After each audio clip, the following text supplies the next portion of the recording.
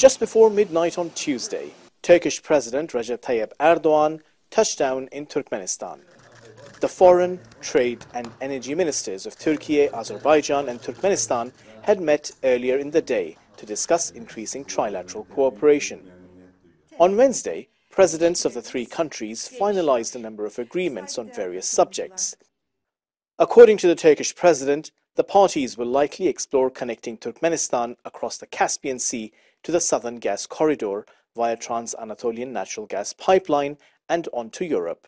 The importance of energy security and resource diversification for the world, especially for Europe, has become clear again. Turkey has been taking steps in this direction for a long time. The Baku, Tbilisi and Ceyhan oil pipeline and the southern gas corridor are just a couple of examples.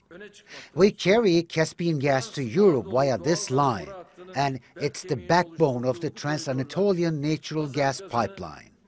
We need to start working on transporting Turkmen natural gas to Western markets too.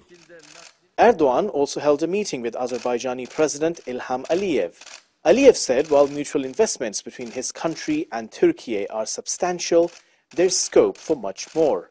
Turkmenistan's President Serdar Berdimuhamedov said the three leaders agreed to make movement of goods, services and people easier.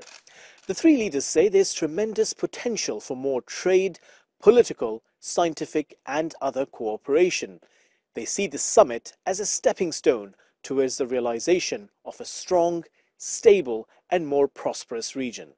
Hasan Abdullah, TRT World, Awaza, Turkmenistan.